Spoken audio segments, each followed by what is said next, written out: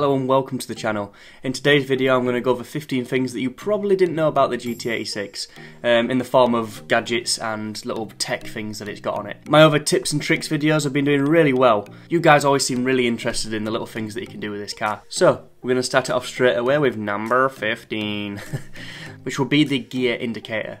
This will tell you what gear you're in, making it that little bit easier to drive your car. All you need to do to activate it is turn the ignition on and not the engine. Just push the button once and then press the ODO button, which I think is also the trip button. Then it should say G on and G off, and that will also tell you when to gear up as well as what gear you're in. Okay, so the next thing I find really useful. It's every time I get in my car, if I want to know how much fuel I've got, I just push one of these buttons and it just turns the dash on and tells me exactly how much fuel I have in. No need to turn the ignition on or anything. It's a really cool little feature. So as soon as we're talking about fuel, the next thing is that little arrow there that you see next to the fuel symbol.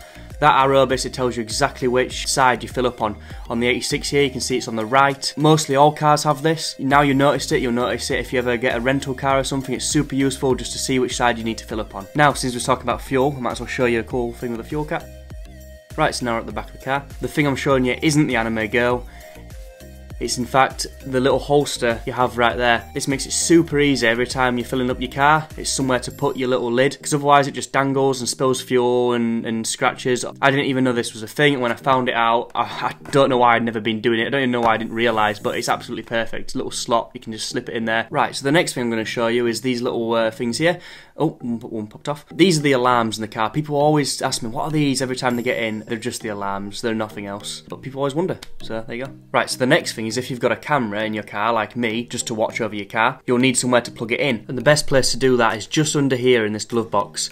It's out of sight, out of mind, and it turns off when the car turns off, so you're not wasting your battery. And the useful thing about knowing where this place is there's a little 12-volt plug, and that plug goes into the sound deadening on the 86 that stops it getting that engine noise that you get piped through.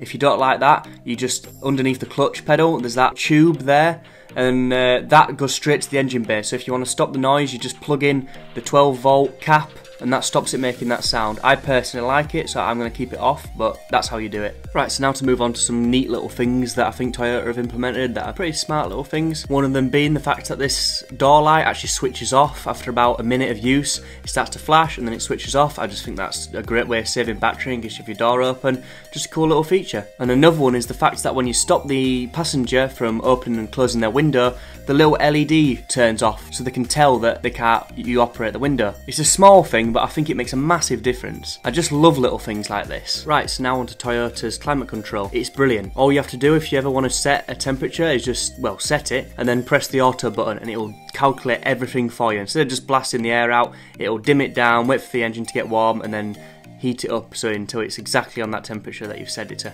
Brilliant system. Another thing is the brightness wheel. Very useful if you're driving at night. It simply just brightens or dims all the lights. Now the three final things in this video, I actually have separate videos about each one and my tips and tricks, things you didn't know folder, but I'll go over them quite quickly here, but not to bore you. If you want full information, you can just view them. So there's the headlight sprayer. That's if you ever want to spray your headlights. There's how to set your rev beep, and there's also how to turn your traction control fully off. And what does VSC Sport mean? Right, so that's going to be it for the video. I really hope you enjoyed it. I got a bunch of positive feedback from my last couple of videos on tips. So I really hope these few help you understand your 86 even more. Maybe you figured something new out. I definitely did research in this. And if you enjoyed the video, please hit like. It means so much more for me than it does these bigger YouTubers. I've only got 20 subs, so every like I get just makes me smile. And feel free to view the other videos that I've got on my channel. I'd really appreciate it. Thanks for watching and see you later.